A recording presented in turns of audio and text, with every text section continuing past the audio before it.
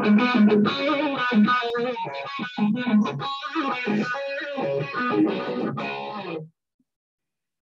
fans. This is Peter Dankelson from Pete's Diary, and you're listening to DC at DH on the DND Dynamite 80s podcast. All right,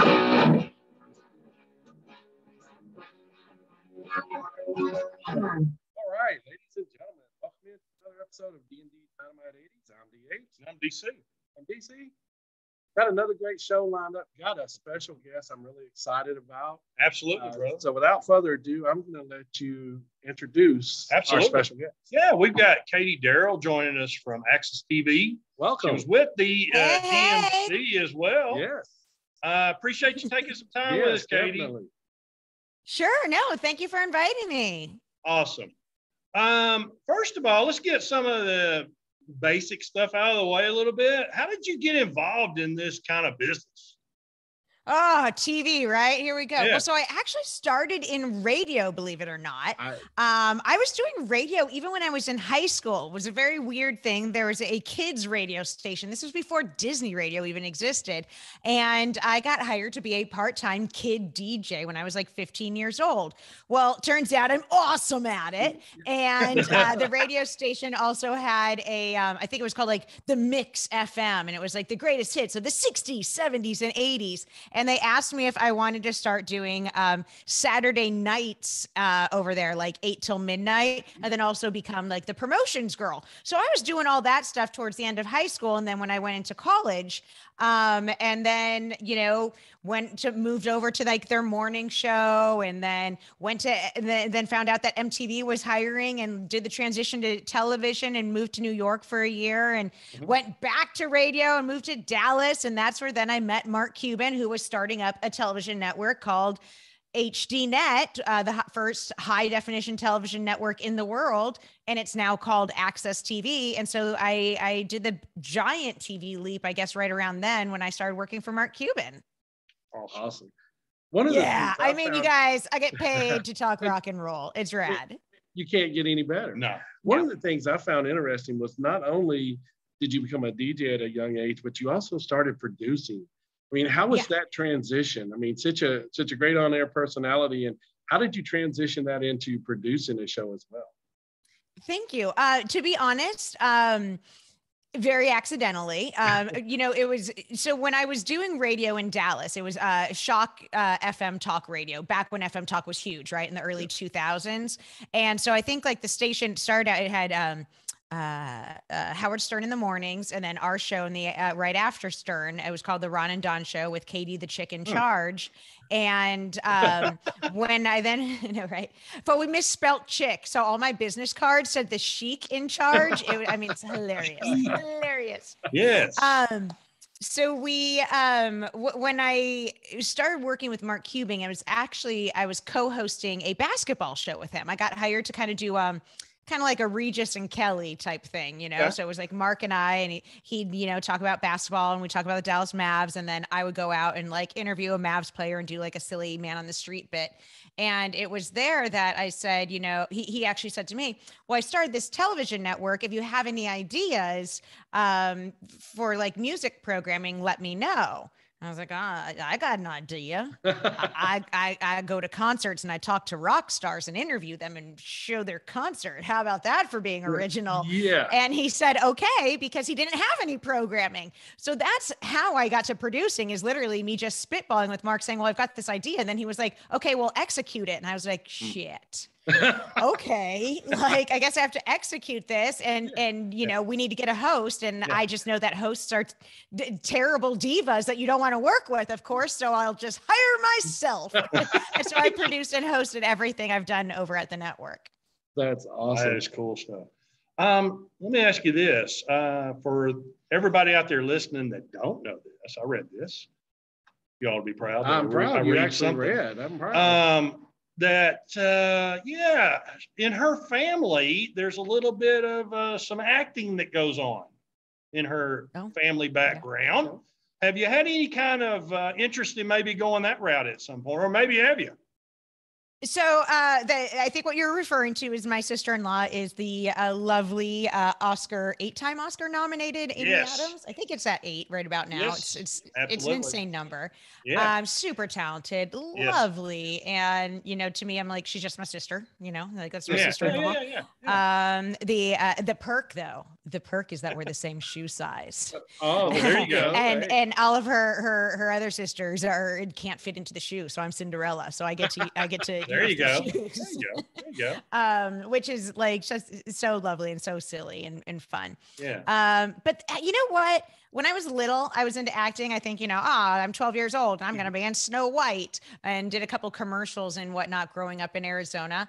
Yes, I think I would have liked to have pursued that, but again, I was growing up in Arizona, and you have to move to LA, and my family was not one of those families that was like, let's pack it up and we're going to go do it, kids. We're going to support her dreams. They wouldn't even buy me a guitar because my dad was like, I've heard you sing and we're not going to do that. So, so I think, Arizona State University was right there in my backyard, and I went there and went to the Walter Cronkite School of Broadcasting, and that's how I really got bit with the broadcasting bug, and thought, well, maybe I'll just be the news lady or something like that.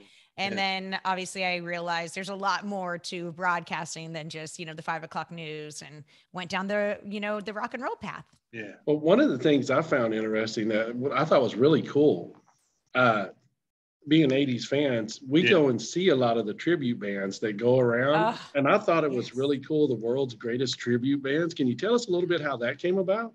Oh, I love that show. So the World's Greatest Tribute Bands was an original show on Access TV. It went for about 8 seasons, I think about 80 bands, which is insane. And, a lot of people maybe get confused and don't know the difference between a tribute band and a cover band. A cover band, plays a variety, like a wedding band, a little bit of this, a little bit of that, some My Sharona, but then also some slow tunes, and they dress just in like sequins outfits.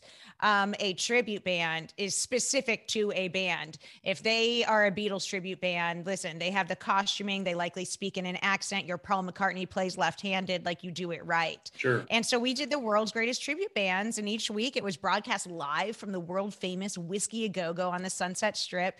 And one night it would be Van Halen, the next week it would be Led Zeppelin, then Pat Benatar, and then it was just such a great show. And the talent in these tribute bands. And here's the thing, because people will make fun of a cover band or a tribute band, but I will tell you this, in tribute bands specifically, some of these tribute bands are more talented than the real band. And you're like, what? How are they, how is fake Rolling Stones better than the real Rolling Stones? I'll tell you why. First off, they're a little bit younger.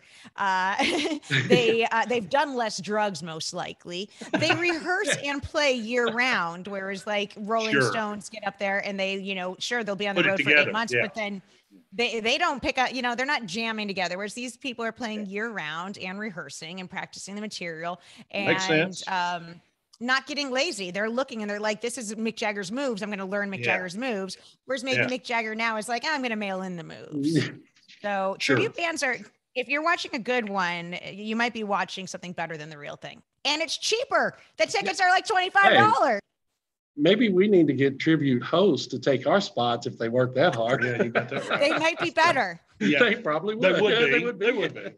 Let me ask this too. I know you've interviewed over your career a lot of people. What's one that sticks out as one of your favorites, if you have one? Gosh, goodness gracious. I'll tell you, I was the most nervous for Mick Fleetwood of Fleetwood Mac. Oh, wow. I was very intimidated, and it's and the interview, you can still see it's over. If you go to Access TV's, download their app or to their website, you can download the show. It's called At Home and Social. And each week I interview someone different. Like just before jumping on with you guys, I did Steve Stevens, the guitarist for Billy Idol. And he's also the guy that did the guitar solo for the Top Gun anthem and won a Grammy for it and everything. Yeah. And so I do these all the time, and they're posted up there so you can watch them, the good, the bad, and the ugly. And Mick Fleetwood is one that I'm really proud of booking the interview, but I'm not very proud of the interview. I was very nervous. I was intimidated. I mean, it's Mick Fleetwood. I had a lot of questions I wanted to ask, but you didn't want to be rude and like into like the dirtiness of the breakups. Sure. I don't know. I think I've gotten a lot better at my interviewing since then. I think I learned from rock stars are humans just like us. Sure. And I think I went in not thinking that about Mick Fleetwood, but I guess you kind of do that with some of your idols, right? Like you do. Yeah, it's natural. But like tomorrow I'm interviewing Ted Nugent and I'm really excited for that one because right. Yeah. He was one of the first people I interviewed back for my old show on HDNet when I started True Music. And so it'll just be interesting. And I was really excited then, and I'm excited now. So I love that my enthusiasm for the job hasn't, feigned over the years, but he is a legend, whether you agree with his political views or not. Like, sure, he's rad. And so I'm excited. He's so cool. Fantastic. It's so cool. Fantastic. One of the things, the Motor City Madman. Yeah. Double live Gonzo. Pull it right. Yeah. One of the things I find interesting, and I kind of wanted your perspective on this, when you start, like when we're doing some background and getting to know something about you, I found a lot of interesting things. I mean, very amazing person, by the way. Thank you for doing our show. Yeah. What's some of the things that when you've kind of done that background work, what do you think some of the things that really surprised you were about some of the rock stars that you've interviewed? Yeah. It's true because you have to, like, it's weird when I do my homework, obviously I read the press release that the marketing gal, sends to you first. You're like, this is what I need to make sure I hit so that they give me the next interview. Right. So I read that. And then you go like down the rabbit hole of like, well, I got to see, what's on Wikipedia, whether it's true or false. I got to read that. Then you kind of go to their own web page and see what they're pushing. I kind of pull from that trifecta. And then usually I'll look at like one or two other interviews that they've done as well. Right. Which is, I like doing that because you get to hear an answer. And then like you come into the interview being like, when you said that rock and roll in the 90s, and like, they're like, ooh, me. So yeah, I find like that kind of gets you into the trust tree. But what was the question? Just what do you think was something that really kind of amazed you about the rock? Surprised. I mean, I am actually, it's not surprising. It's the consistency. The one thing that I seem to find that is consistent that surprises me is, listen, everyone started at the young age. And so it's like everyone grew up, picked up the guitar by 6 or 7 and really like was locked in their bedroom doing that at age 13. And that was it. And they've put in the time and the hours. And I guess that's what makes these musicians great is they've put in the hours, the same as Tiger Woods, right? But I'm surprised and a little disappointed and bummed that, someone who picked it up at 20, and I know there people are gonna be like, no, you need to think about such and such band. Yes, I know obviously there's exceptions to the rules, but it's a young person's game. Rock and roll is a young person's game. And you got to get in there early. Well, it's kind of like, speaking of that, it's kind of like, look at your background. You started at 15. Yeah. That's just amazing that you started in a career at 15. At 15, I was working at McDonald's flipping burgers. Right. Still trying to figure out. Yeah, figure out what I was doing. Who am I? But I bet you make a mad burger right now, though. Hey, I bet you're good at it. You can grill. I do. Yeah, you're figuring out who you are. Yeah, and I think I was just lucky. Exactly. I think if you find what you're going to do and you find it early, you can hone that skill, and I guess that gives you the advantage. And so I just was lucky that I found something early on that I liked. That's awesome. I like to ask this of all or pretty much all the guests.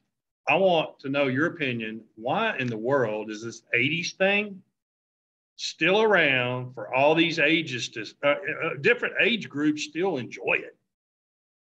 The 80s, it's great. Listen, obviously for the people who like lived through it, like nostalgia is fantastic. Sure. I love the nostalgia. The young kids and the fashion and just neon colors, right? They're drawn to it, and they that's so retro. That's so old school. They feel like they've discovered something that they can show to their friends and be cool. Mm-hmm. The way, maybe I did, being like, hey, but did you know about classic rock? As a kid who grew up in the 80s, being able to pull out something from the 60s for my friends to impress them. 80s were just a good time. It was just a good time. Yeah. The movies were good. just the PG-13. Everything was just like PG-13 with a little bit of R sprinkled on top, whether it was the rock and roll or whether it was the movies or whether it was the TV shows. It was it was such a good balance of fun. Yeah, there you go. So she leads me right into this. Okay, let me give you the background on this tournament thing. Just tell him. Yeah. All right, here we go. We did a show with an expert on 80s movies. So I put together a 10 list, 80s, and he put a list together of 10 of the best movies in the 80s. Well, he ended up winning. There was never a doubt. Her list, she enjoyed his list a little bit more than mine. So there you go. So I thought, okay, I'm going to get you back with this 80s music tournament. Okay. Mm-hmm. So here's what we did. We put this tournament together, the list that I showed you or sent to you. And here's what happened. Like we thought, most of them we would not agree on to pass on to the next level or next round. Here's what we did. We decided we would do a coin flip of all things with a 1981 coin. Real scientific. So real scientific background to this. So here's the deal.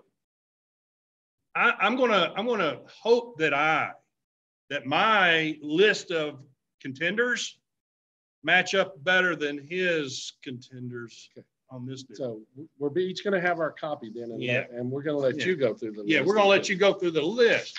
So as you knew, we'll start there first. Motley Crue versus Bryan Adams to me was no contest.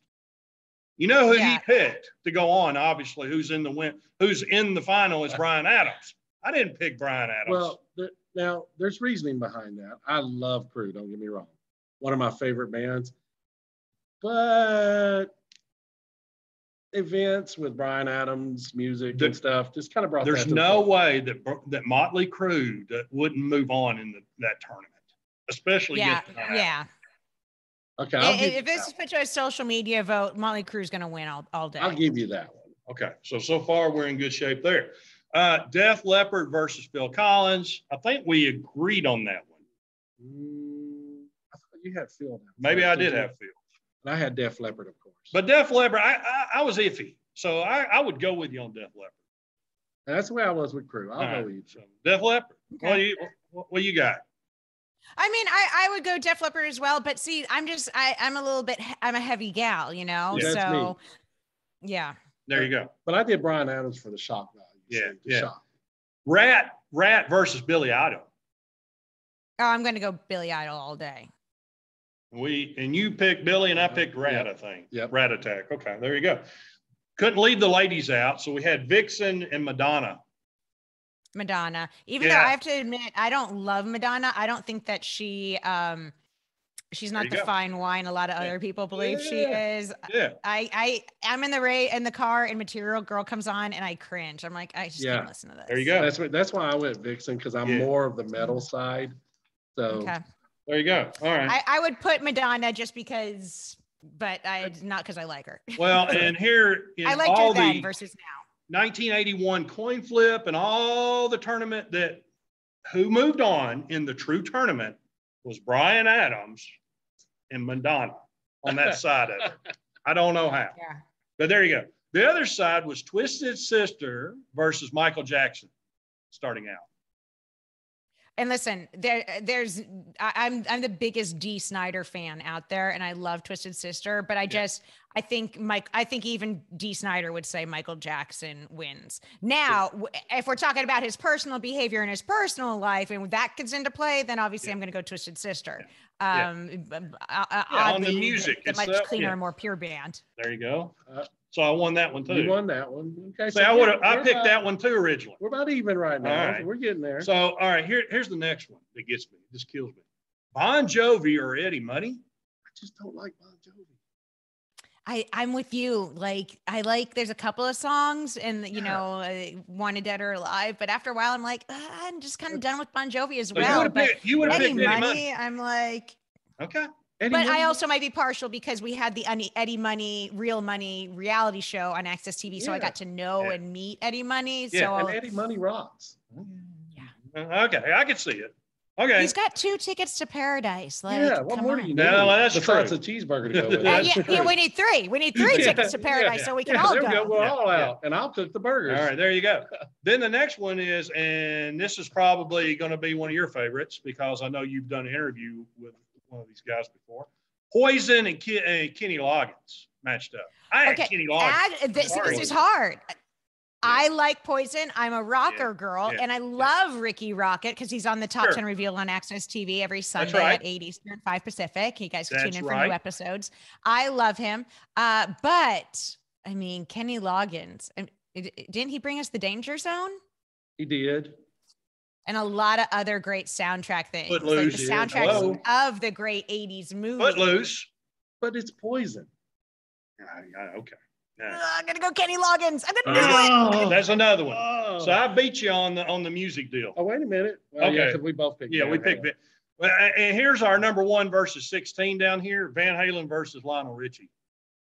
That was a no. Halen for the win. I'm gonna take them in every bracket until I win the trophy. And I think we all agree on that. Van Halen's the ultimate champion. So to put this to rest, we have for the original final championship. It's embarrassing. Van Halen versus Bryan Adams is no contest to me. Van Halen. The champs of all champs will be Van Halen. But see, I had to set up. I had to set up the softball for Van Halen because I guess. Yeah. So there you go. So let me ask you this though. In all honesty, what if it had ended up Van Halen and Motley Crue? Oh gosh. Oh, I'd go Van Halen. I'd go Van Halen. Well, and that's what I had in the final. On mine, it was Van Halen versus Motley Crue with Van Halen winning. That's what I would have went. Yeah, I mean that's a good pairing. That's a head-to-head. That's a bill I'd see. Yeah. Yep. Yeah. So whoever put the bracket together, that was a wonderful setup. Did a good job. Yeah. Thank you. You're welcome. You're welcome for that. So anyway, thank you for putting that to rest. So would you agree that I have won the music? Yeah. The music. I need a recount. Yeah. Right. So as we get ready to wrap up, though, in all seriousness, Katie, if you would you share with our listeners where they can get your information and see you and shows and all that great stuff? Anything. Yeah. Well, first and foremost, log on to my social medias, right? At Katie Daryl, KATIE DARYL, at Katie Daryl. That's my Facebook. That's my Twitter. It's my Instagram. You might as well follow them all because they're all a little bit different. I don't do one of those things where I just drop it and it goes to everything. I do individual stuff. If you're looking to chit chat, Twitter's the place to go for me. That's where I interact the most, one-on-one like that. Mm-hmm. You should go over to Access TV and make sure you download our app and get familiar with our schedule because I do so much with the programming over there. Every Sunday night, we have new episodes of the Top 10 Revealed. Yep. It's at 8 Eastern, 5 Pacific. This is your traditional, top 10 countdown list. So it could be top 10 80s movie soundtracks, top 10 90s breakup songs, top 10 songs about murder for Halloween, right? And we have all these celebrity guests commenting on it. That was a real episode. So you'll see really Dee Snider, you'll see Ricky Rocket, you'll see Lita Ford, you'll see, all these great people talking about the list. And so it's really fun and fast paced. And it's very ADD format. Like you'll be watching, it'll be at number 10 and all of a sudden it's at number 1. And you're like, how did I just spend a half hour of my day? Yeah. So, and then obviously just go over to the Access TV website or like I said, download the app or go to our YouTube channel because every week on Fridays we do music news for a show called Music High Five that I host and produce. Every Thursday we do At Home and Social. That's a 20-minute in-depth interview with a different artist. Everyone from Ted Nugent to Steve Stevens to Mick Fleetwood. And then, I'm all over the place. I think I need a raise. Now that I think about it, I need a raise. Well, there you go. Yeah. So whoever's out there listening that works with Katie, she needs a raise. Since she was the producer that hired the individual to host the show, she can give herself a raise, right? That's true. Yeah, you're right. Yeah. I need to talk to myself about this. Yeah, exactly. Yes. Yeah. Make an appointment with yourself to do that. By the way, before we get you out of here, we lost a great one, Meatloaf. Final, give us some words on, first of all, did you ever meet him? I did not meet Meatloaf. That sounded weird. I've never met Meatloaf. Right. Listen, that is a guy that, the singing voice, the power of those lungs. I mean, such a force of nature, a sweaty force of nature. But you know what? I like that. People would make fun of how sweaty he is. You know, it's a sweaty meatloaf. And you know very what? Passionate, That's very a guy that's passionate putting about what it. he's doing. Yeah. That's a guy that's putting his all into it. That's right. And there's no vanity involved there when you're just like, I just get out here and I'm just going to rock and roll and I'm going to wail and scream and just be a great performer. Yeah. Big loss. Awesome. Okay. Hey, thank you so much for your time. Thank you so much. I appreciate you taking the time out of your day to join us. Most definitely, you guys. Well, thanks for having me, and keep on rock and rolling and stay safe out there. Okay. Hey, we'll check back in with you at some time. Thanks. Thank you. Cool. Awesome. Bye, guys. Bye-bye.